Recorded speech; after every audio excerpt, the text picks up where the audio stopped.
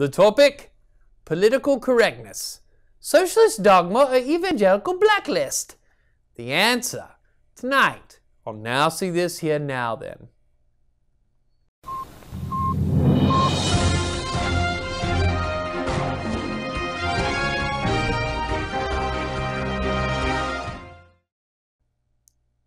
Hello, I'm Richard Cranium.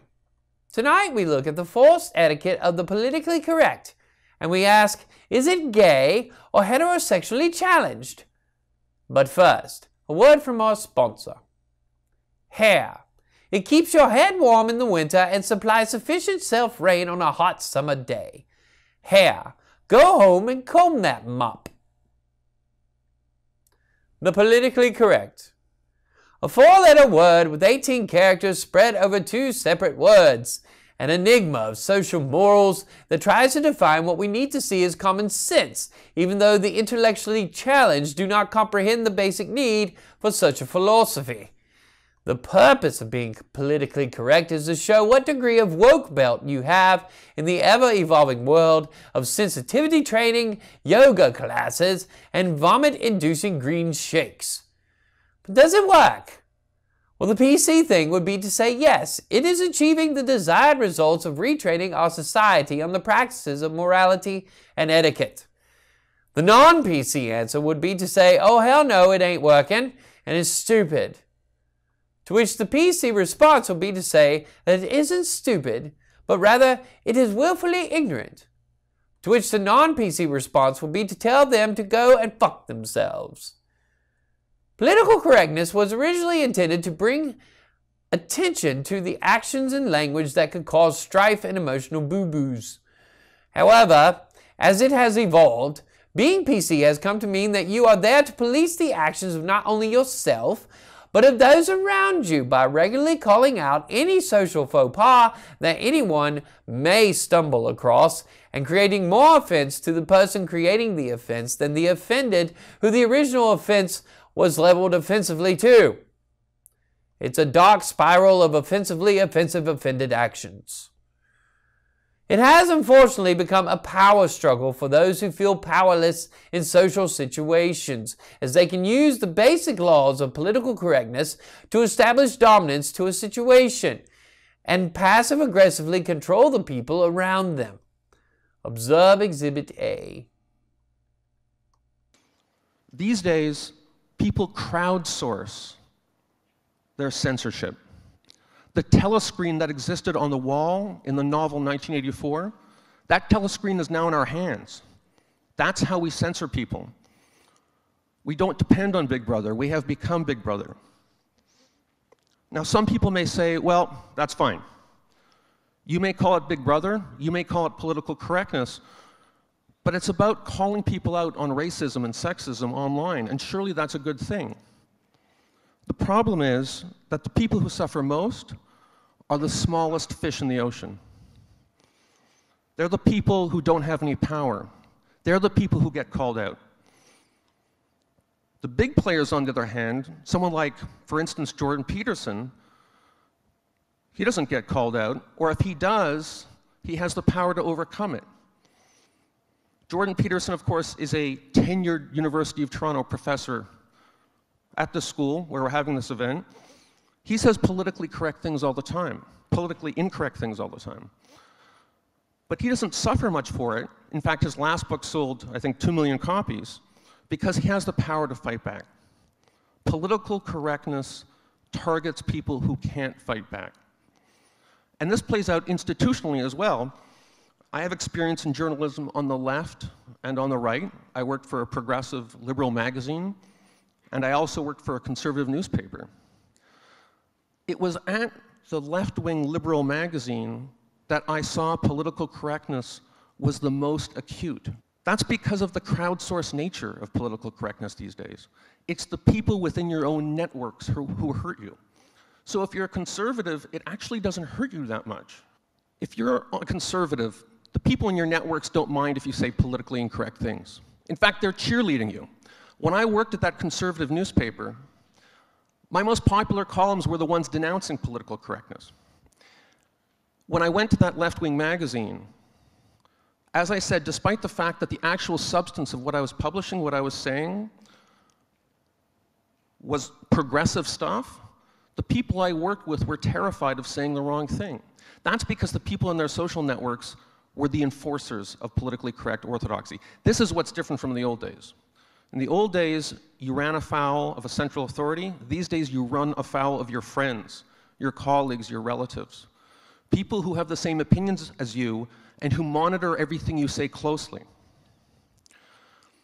Some of the smartest people I worked with in my career were at that left-wing progressive magazine.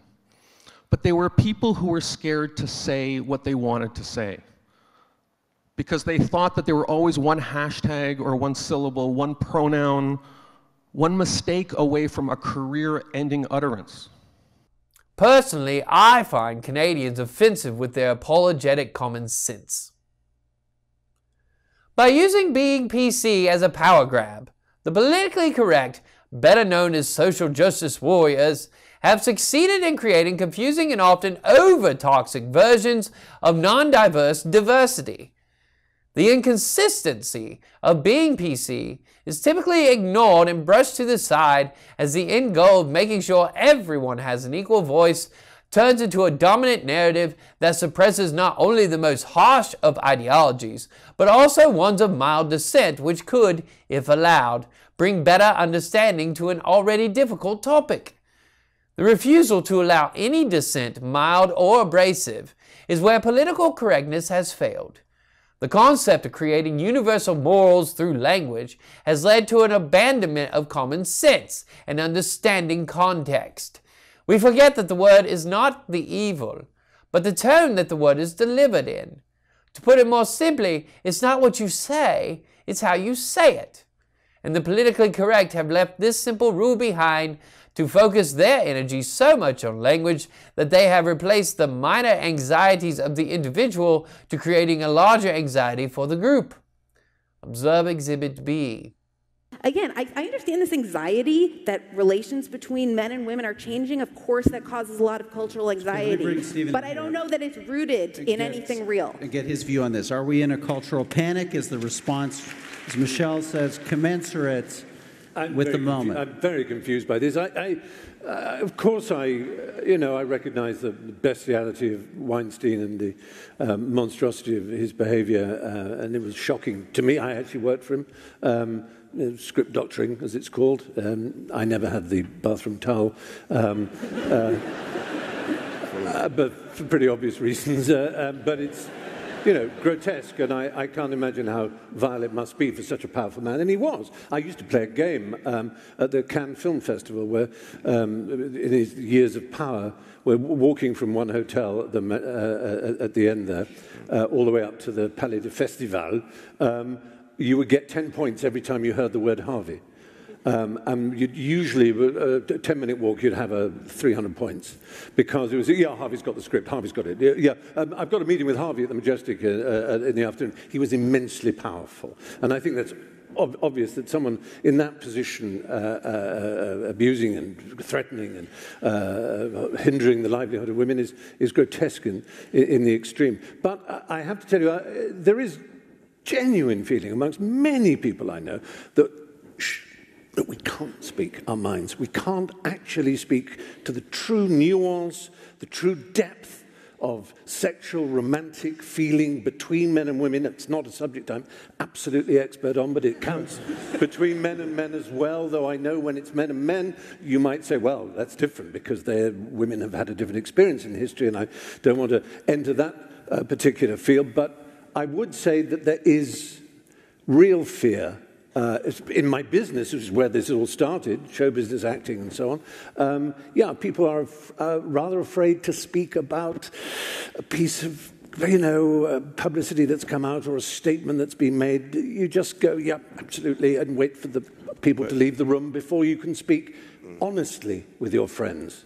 And I've never experienced that in my entire 60 years on this planet. This feeling that, and I'm not characterizing feminists as in East German, but it's like that, the Stasi are listening. You better be careful, they're listening. And that's a genuine feeling. I'm saying that with my hand on my heart. I'm not saying it to make a point other than the fact that it's true, and it's worrying. But the sexual misadventures and horror experience is worrying too. So there are two worries, and they're not solved. Let's bring... Well, okay. So like I said, the reason a few months ago, right, you contacted me, asked if I wanted to do a debate about identity politics, and then you presented me with this resolution, and I said, well, there's like a lot of things that people call political correctness that I'm not going to defend. But then I realized who I was debating and saw that there was a lot of things that you, Jordan Peterson, call political correctness that I call progress. And to some extent, you too, Stephen Fry, when you talk about it being outrageous to tear down, or not outrageous, I won't put words in your mouth, but that we shouldn't be tearing down statues of kind of notorious racists, that we should just instead be throwing eggs at them. So those sorts of things, if you call them political correctness, I call them progress. Now, this feeling of being silenced, which I understand, although it seems very vague, right? You kind of are not quite putting your finger on who is silencing you, except for a vague fear that if you say something untoward, you're going to be the subject of, I'm not shaming, sure. Yes. Shaming, but by who? Yeah. But by what? By the internet? I'm not saying their names. No, but I mean... Point. I'm scared. If I'm listed... But that's again, the point. You're scared. It is a culture of right. fear. I understand there's that element of fear. What I'm saying is that it's a feeling. It's a feeling that is this sort of intangible result of, primarily... We've all seen the sort of show trial thing where the person then apologizes. I have so much to learn about sexual politics. I am really sorry. Signed a lawyer, crossed out the name of the person. It's you think the real mistake of our left is that we underestimate the right. The right isn't as stupid as we'd like them to be. If only they were. If only they weren't so cunning, so sly, so smart, so aware of our shortcomings. And I just fear that political correctness is a weapon that they value. That the more we tell the world how people should be treated, how language should be treated, what words are acceptable, what attitudes are acceptable, what HR meeting is going to tell you in a long bullet-pointed list about how you look at people. All of this is meat and drink to bad people, to malefactors, to bad actors. I'm not counting myself as one of those bad actors in that sense. I mean bad actors in the other sense. That, ladies and gentlemen, is a large homosexual British man. So what do we do with the political correctness if it creates more negatives in an attempt to level the playing field?